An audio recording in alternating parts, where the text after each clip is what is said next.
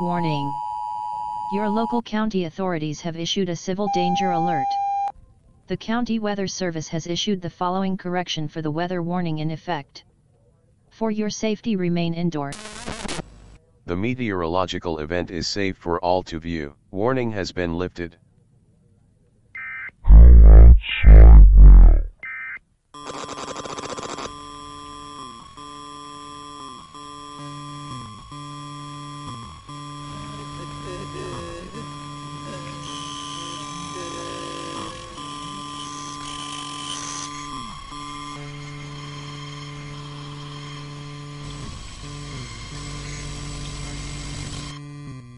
Close and secure all possible entrances to your home. Switch off all lights. Do not look out of any windows. Do not respond to any knocks on your windows or doors until the all clear is given. Remain silent at all times.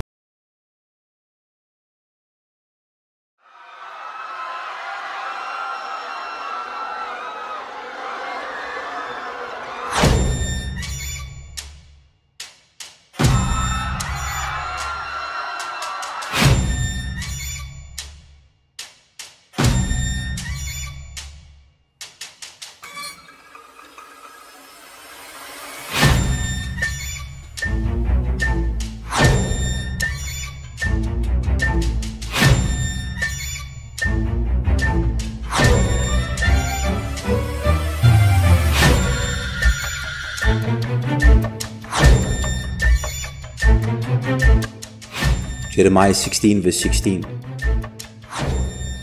Behold, I will send for many fishermen, says the Lord, and they shall fish them.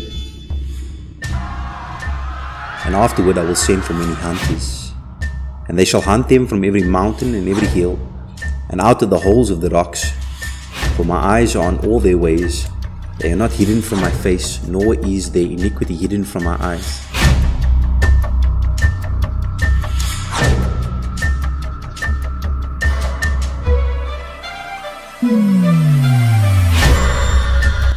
And first I will repay them double for their iniquity and their sin, because they have defiled my land. They have filled my inheritance with their carcasses of their detestable and abominable idols. We know that Jesus came and he spoke to Peter and said, "Follow me and I will make you fisher of men." Ever since then, the Lord Jesus Christ has been raising up ministers as fishermen to fish for his people, to go out into the world and to preach the good news, the gospel, for the saving of people's soul, to turn from their wicked ways, to turn from their evil sin, and turn to a life of righteousness through Jesus Christ. If the Son sets us free, we are free indeed. But as we read in the scriptures, the time is coming where our work will come to an end. And the hunters will be sent out, these angelic hunters of God that will be sent out to hunt down every man, woman and child that is living in sin. Our time is going to come to an end where we can't work any longer. Jesus says this in John 9 verse 4. He says, "I must work the works of him who sent me while it is day. The night is coming when no one can work.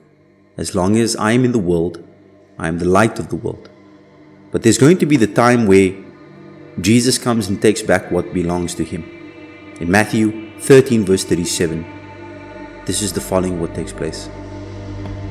He answered and said to them, "He who sows the good seed is the Son of Man. The field is the world, the good seeds are the sons of the kingdom,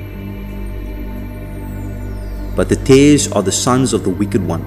The enemy who sowed them is the devil. The harvest is the end of the age, and the reapers are the angels. Therefore, as the tares are gathered and burned in the fire, so it will be at the end of this age. The Son of Man will send out his angels, and they will gather out of his kingdom all things that offend and those who practice lawlessness, and will cast them into the furnace of fire. There will be wailing and gnashing of teeth. Then the righteous will shine forth as the sun in the kingdom of their Father. He who has ears to hear, let him hear." Jesus is saying, pay attention. These angelic hunters are coming, and everybody living in lawlessness, practicing lawlessness, breaking the spiritual law of God, the righteous requirement of the law of God, are not a part of the bride that is without spot and without blemish.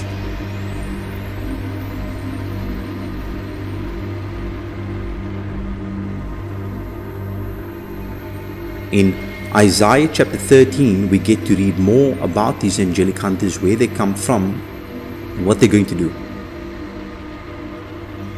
Isaiah 13 verse 3. I have commanded my sanctified ones.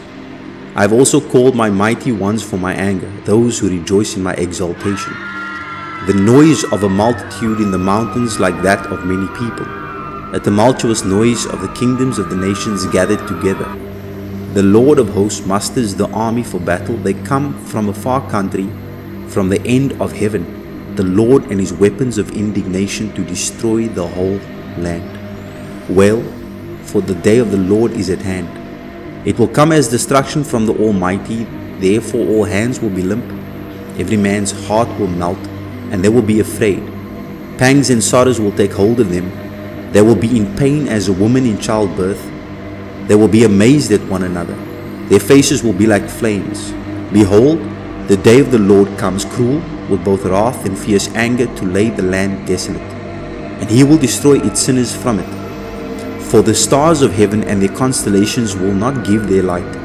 The sun will be darkened in its going forth, and the moon will not cause its light to shine. I will punish the world for its evil, and the wicked for their iniquity. I will halt the arrogance of the proud, and I will lay low the haughtiness of the terrible. I will make a mortal more rare than fine gold, a man more than a golden wedge of Ophir. Therefore I will shake the heavens, and the earth will move out of a place, in the wrath of the Lord of hosts, and in the day of his fierce anger. It will be as a hunted gazelle, and as a sheep that no man takes up. Every man will turn to his own people, and everyone will flee to his own land. Everyone who is found will be thrust through, and everyone who is captured will fall by the sword. Their children also will be dashed to pieces before their eyes. Their houses will be plundered, and their wives ravished. Behold, I will stir up the Medes against them, who will not regard silver, and as for gold, they will not delight in it. Also their bows will dash the young men to pieces, and they will have no pity on the fruit of the womb. Their eye will not spare children. This is the wrath of God that will come upon this earth when the appointed time comes, where the day of the Lord comes. And we know that the time is coming. Jesus does not slack. But we have to repent of sins. We have to turn away from our sins. We have to walk away from it and choose to be the bride without spot or blemish. We have to fear God. And this is only done by faith. In Proverbs chapter 1 verse 7, it says, the fear of the Lord is the beginning of knowledge, but it's fools that despise wisdom and instruction. We speak, we warn, we preach to every man, woman and child, but people still continue to choose to ignore the instructions of God, and they choose to disobey. And unfortunately, the wrath of God will abide on them if they do not turn from their wicked ways by turning to the Lord Jesus Christ, repenting of their sins, and asking the Lord to guide them and lead them and walk away from this wicked world. They will not deny themselves and carry the cross. So the wrath of God abides on them. In Psalms chapter 85 verse 9, the psalmist says, surely his salvation is near to those who fear him, that glory may dwell in our land. Mercy and truth have met together. Righteousness and peace have kissed. People do not want the fear of God. They do not understand the fear of God. The psalmist writes about this so many times throughout the book of Psalms. Psalms chapter 19 verse 9, he says, the fear of the Lord is clean, enduring forever. The fear of the Lord is clean. It endures forever. We know that Job was a man that God spoke to Satan about and gave testimony that there is none like him in all the earth. A man that was blameless, one that feared God and shunned evil. The secret is in fearing God. People do not want to fear God, but I tell you, my brother and my sister, when you read the scriptures, you have to have faith enough to believe that these things are coming. And nobody wants to be on the receiving end of God's wrath. We know that Jesus, when he was in the Garden of Gethsemane, he said, Father, if it's possible, let this cup pass from me. Nevertheless, let your will be done. Do you know what was in the cup? It was the wrath of God. Jesus drank the wrath of God for you and I. Accept that and live for it. Accept Jesus Christ and change your ways. Sin no more, as the Lord Jesus Christ says. Sin no more.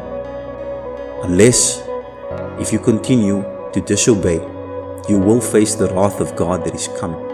If Jesus Christ has taken that wrath upon himself for you, then accept it. Stop accumulating more debt by sinning, because the wages of sin is death, but the gift of God is eternal life in Jesus Christ our Lord.